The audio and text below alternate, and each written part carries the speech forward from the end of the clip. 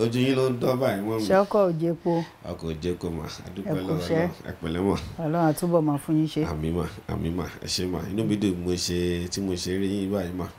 It's an honor, it's a pleasure. Ẹ ṣé mo dúpẹ́. Thank you very much mà. Ẹ ṣé mà. Màmí àwọn olólùfẹ́ yín káàkiri, wọ́n náà fẹ́ gbọ́ látọ̀dọ̀ yín pé ká wá bá yín. Ká tó jómi tó rọrọ nkẹ kọrin fún wọn kí tó bá ṣe é ṣe gan aago yín gan nkẹ fún wa kàn tún lè máa pè é nkẹ ṣàdúrà fún ọ̀pọ̀ káàkiri ẹ bá mi kí wọ́n gbé ẹ ti wà lórí ètò lẹ́nìí mà ẹ ṣé mà. Mo kí gbogbo ẹ̀yin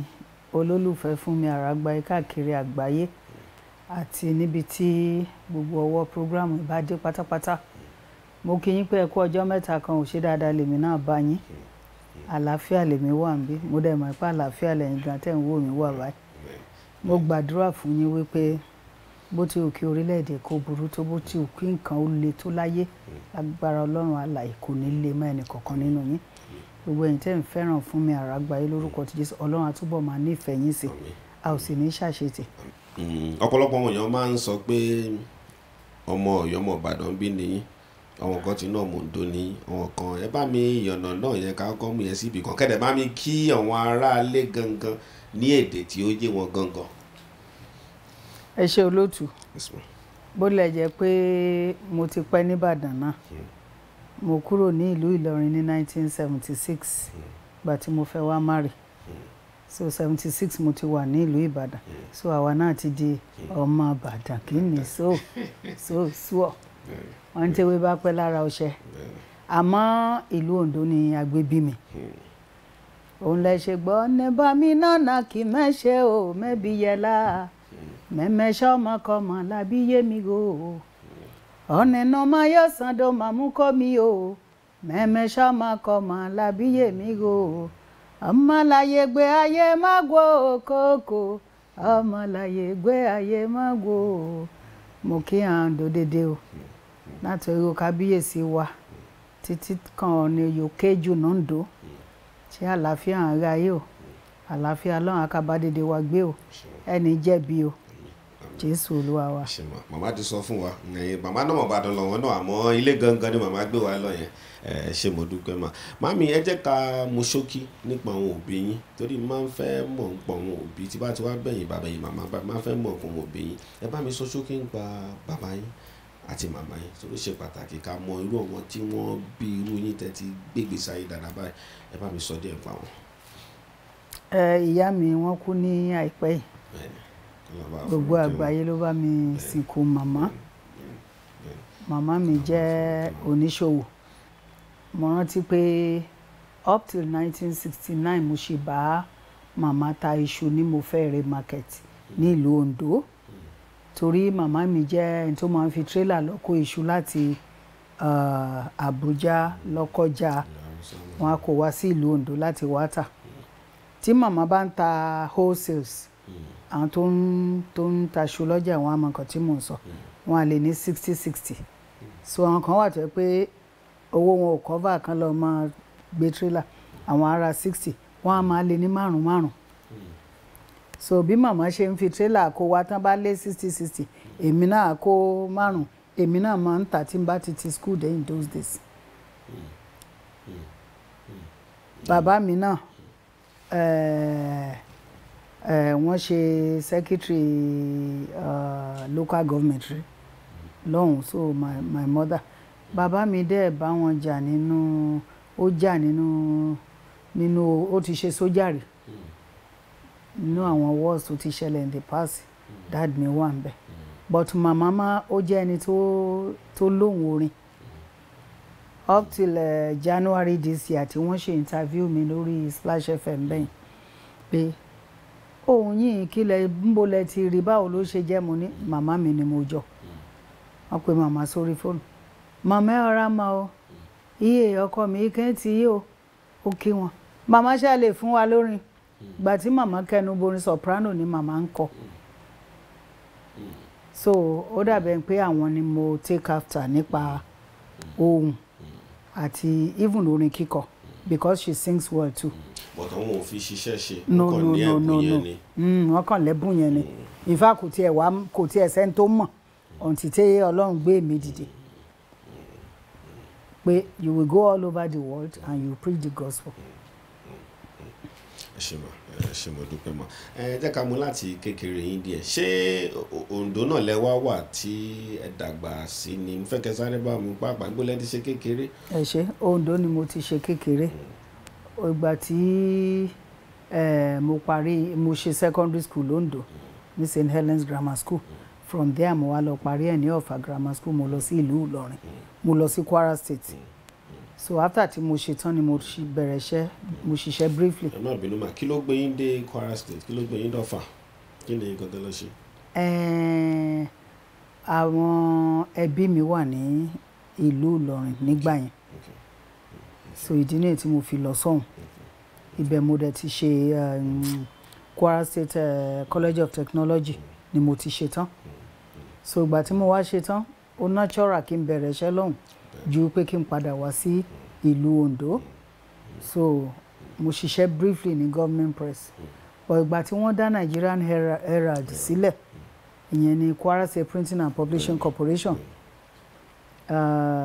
mo wọ Herald through the then secretary to the military government nígbà tí George Ine tó ń ṣe governor ní Kwara so Chief Aderibigbe ọmọ Òmùaran ni wọ́n ìyàwó wọn kan jẹ́ ọ̀rẹ́ mi so influence yẹn mo fi wọ Herald nígbà tí wọ́n dá sílẹ̀ ìgbà tí mo wọ Herald mo ṣiṣẹ́ under Chief Ṣẹ́gun Ọ̀ṣọ́bà former governor Ogun State ọ̀gá mi dáadáa ni wọ́n bàbá náà dẹ̀ jẹ́ fún mi. ìrìn àjò mi kọjá ọjọ́ orí mi lọ tí n bá ní ká máa sọ tá a bá ní ká máa sọ for the next 1 hour àní mú topic mi so mo ṣiṣẹ́ under late Chief Peter Ajayi Achike Chukwusoka for then tó lọ ṣe general manager Daily Times ó serve ní Ìlọrin nígbà yẹn nígbà tí mò ń sọ yìí ẹ̀bùn Ọbádọ̀fin ni ló ń kọ women editor column nígbà yẹn so bá ṣe wà ńbẹ̀ nìyẹn so later ìgbà tí mo wá fẹ́ marry ni mo wá sí ìlú Ìlọrin Ìbàdàn ẹni tí mo fẹ́ àbí tí mo fẹ́ was an editor in sketch late Elder Bola Aragbaiye àwọn náà kúrò ní Tribune 1967 láti wá sí sketch so ìgbà tí mo dé sketch a tún discover pé àti Chief Ṣẹ́gun Ọ̀ṣọ́bà o àti late Chief Peter Ajayi o àwọn tí wọ́n jẹ́ ọ̀gá fún mi again ní Sketch Press Limited I was the commercial representatives nígbà yẹn torí mo ṣe advertising. mo fẹ́ bèrè wọ́n mi kí ló gbé yín wọ mídíà tó gbé wọ ṣé nǹkan tẹ́ ṣe ń school nìyẹn jẹ́ pé láìní ẹlẹ́wọ̀ láti ìbẹ̀rẹ̀ pẹ̀lú ó kàn Ọlọ́run kan destiny ẹ̀ bẹ́ẹ̀ ni nígbà tí mo ti lè bẹ̀rẹ̀ ní Ìlọrin gbà Kwara State Printing and Publishing Corporation newspaper house so mo tún wá lọ sí newspaper house níbí mo marry níbí 1976 ní Emmanuel College of Theology ní Ìbàdàn bí so ẹni tí mo ń fẹ́ náà media man ni so ìgbà tí late Chief Adékúnlé Ajáṣin bàbá Ajáṣin tó di governor wọ́n wá ní kọ́kọ́ mi ó wá ṣe chief press secretary àwọn ṣe é pé à ń láti move lọ sí Àkúrẹ́ so it was then tó rántí láwọn ọmọ nígbà yẹn pé ó máa affect education wọn so òun ní ká dúró síbí but mo rí pé kò ní ó lè má work out mo wá move sí Àkúrẹ́ pẹ̀lú wọn I now decided to transfer my services to Ondo State Civil Service. Wọ́n gbé mi lọ sí Department of Establishment and Training l'Àkúrẹ́. From there mo ṣiṣẹ́ ní Ministry of Commerce and Industry. Mo ṣiṣẹ́ ní Governor's Office. Mo ṣiṣẹ́ ní Education. So ìgbà tí Ṣàgárí kù ṣẹlẹ̀, change of government ṣẹlẹ̀. Ọkọ mi láti padà sí Sketch Press Limited because he was on leave of absence. so he left a year after after a year táwọn ti kúrò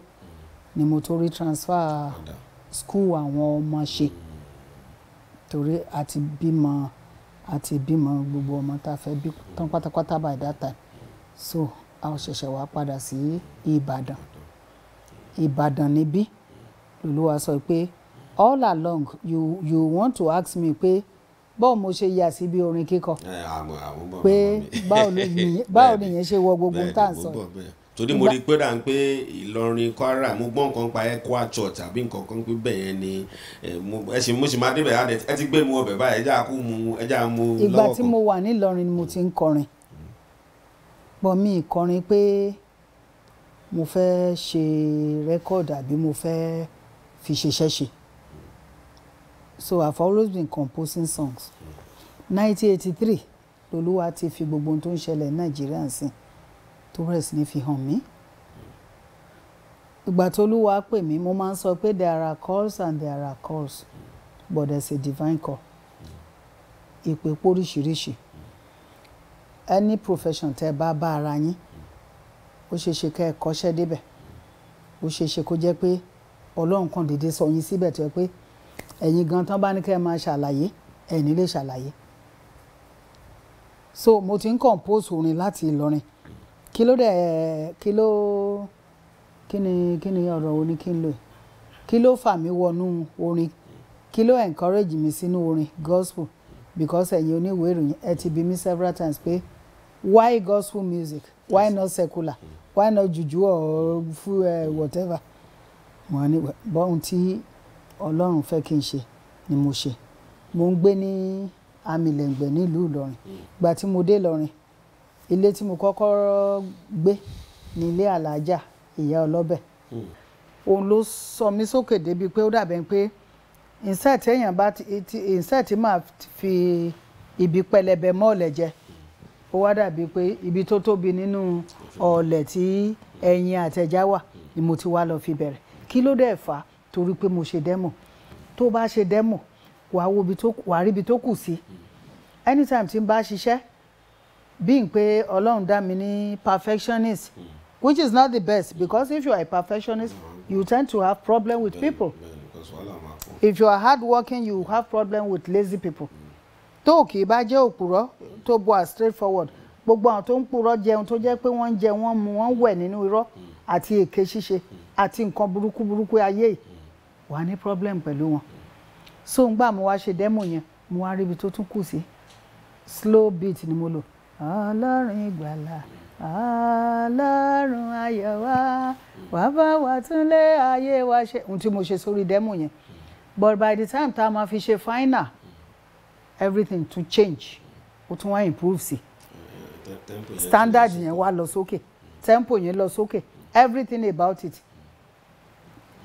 ó kàn first album yẹn báyìí ó kàn. nígbà tí kí Sunny Adé gbọ́ tẹ play fún kí ló sọ kí ni reaction wọn. wọ́n sọ fún ọkọ mi pé wọ́n ní your wife's voice is wow.